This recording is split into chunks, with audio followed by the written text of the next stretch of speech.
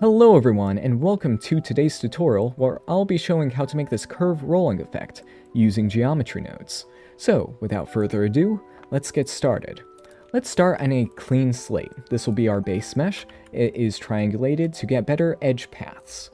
So, let's set up our curves based on the edge paths. So for that, oddly enough, we use the edge path node, the shortest edge paths node, and then we convert those edge paths into curves using the edge path to curves node, just like this. So we connect this into here and this into our geometry, but we need a start location. In this case, I will assign this vertice with a vertex group, and then we will access that vertex group using a named attribute node. So let's go and select our group and plug this into the end vertex. As we can see, we get all the edge paths, just like that, which is pretty nice. Let's go and put this over to here. Now, one of the issues is that we have too many end points, or start points in this case. So to reduce those, let's go and just have a random value node set to Boolean, and reduce the amount until it looks good. That seems good enough for me. Let's go and put this into a frame, and move it over to the side. That's pretty good, and I will label this curves. There we go. Now, if we use a trim curve node, just to see how it works, we'll see a little issue. That's because they all start out at these, what looks to us as the endpoints, as we can see here. So we need to reverse this curve so that when we do roll them, they roll from the back point to all the other points. So, for that, we just use a simple reverse curve node, which is pretty good. So now is where things get complicated, so buckle up. We will use a set position node, and that's the last geometry node that we will need. We're going to be taking the position or the curve vectors, but that will come later, rotating them and then plugging them into that position output.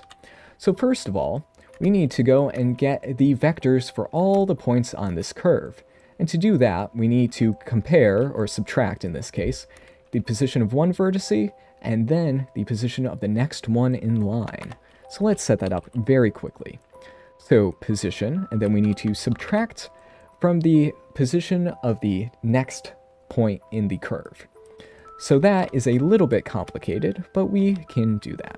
So if we use the offset point in curve node, just like this, we can get that. But we need to do a few things. So let's use an evaluate at index node so that we can get that position, but it's referencing the index of the next point in the line. So if we do that, that should work okay.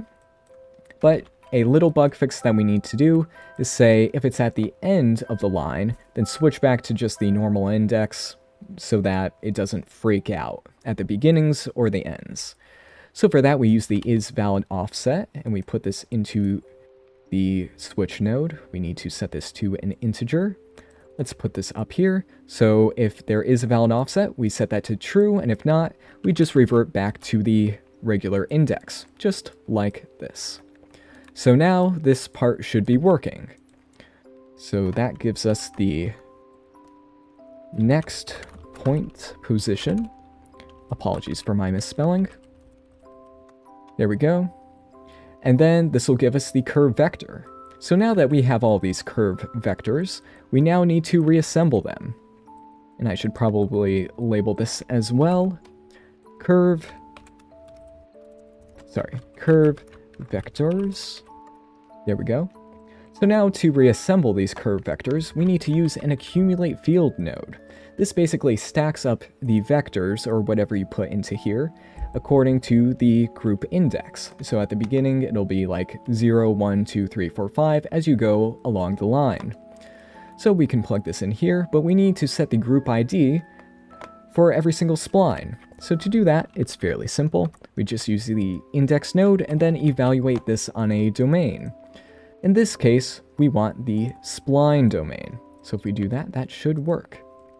So now, if we go and plug in the leading into the position output, we can see that it is currently broken. let's go and see why that is happening. Let's see. Ah, right, we need to actually offset the offset by -1 in this case. I think that works quite well. So there we go. Let's put that there. That is working. So this part is working. Let me label this as assemble curve vectors. Curve vectors. And there we have it. Let's move it over to the side. And now that we have all these vectors, we can rotate them. So to do that, well, actually, one thing we need to do first. All these locations are starting out from 0, 0. So we just need to add the curve start position. Fortunately, there is the curve root node, which is in the here thing. So curve, read, curve root. This comes pre-installed into Blender, but it is a node group, which can lead to very interesting finds if you go and look through there. So let's go and add that into there. And now if we hook this up, we should see that it now works almost perfectly. Let's put this into a frame. And let's label this add start position. There we go. So that's doing pretty well. So now let's rotate these vectors. So if we just use a rotate vector node, or vector rotate node as it is called, we can see that they're rotating, but they're not rotating correctly. It's usually implied that when you rotate one, the points next in line will inherit that rotation. But unfortunately, we need to implement that.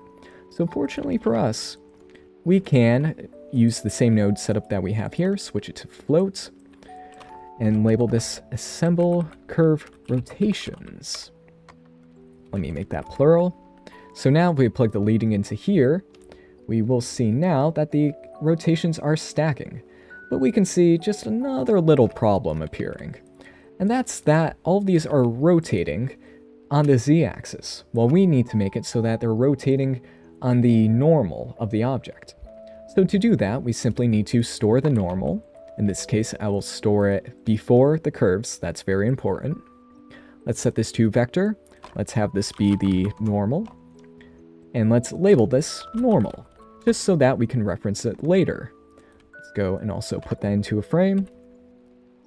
And now that we have this, we can go and plug this into the normal and plug that into the axis. Now we can see that this is working. It's a little chaotic, but let's make it a little less chaotic in just a second.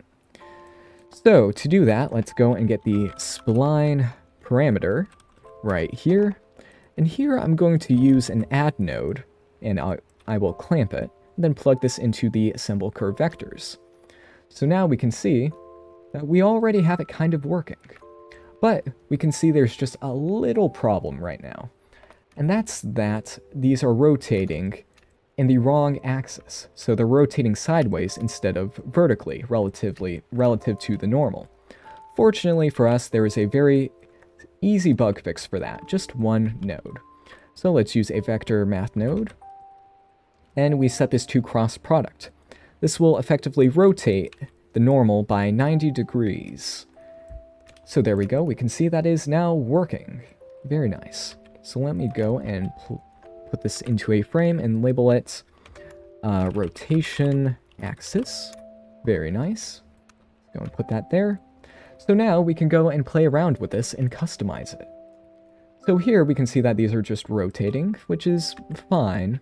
But what if we want to make the rotation amount bigger or larger, the kind of radius? In this case, we can use a multiply node to go and make it larger or smaller, just like that. Tighten up the curve amounts, and that this controls the, well, it looks like we have a little issue. Ah, that's why. You need to make sure that this is positive, or else it will start caving in on itself, which maybe you want. Okay, now if we were to go and use the curve factor, we can see that we get another very interesting effect right here, which maybe you want. That's another customizable trait, but in this case, I will keep this as the length. And another thing that I should mention, if you use a clamp and then multiply this, you can also change the effective kind of interpolation between no rotation and then the rotation amount you set right here. That is optional. In this case, I don't think it's needed, but it's good for me to show that. So let me go and put this into another frame right here. This is just rotation amount, just like that. And there you go. You now have the curve rolling effect inside a Blender, and you can apply this on any object. So I can go and demonstrate this with an icosphere. Let's make an icosphere with a fair amount of polygons. Let's go and assign a rotation point. There we go. Now we can see, as we scroll along, this is working. It's actually a little too low subdivisions, so let me subdivide it again.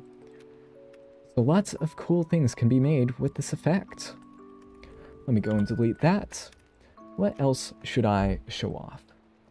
To animate this, you simply go and put in a keyframe at the animation end, and then the animation, beginning then end. There we go.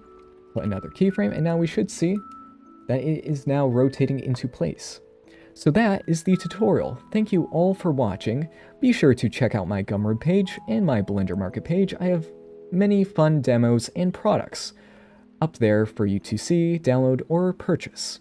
Thank you all for watching. Subscribe if you liked it, and I will see you next time. Oh, and let me show off the entire node tree so that you can see it. Thank you all for watching, and I will see you next time.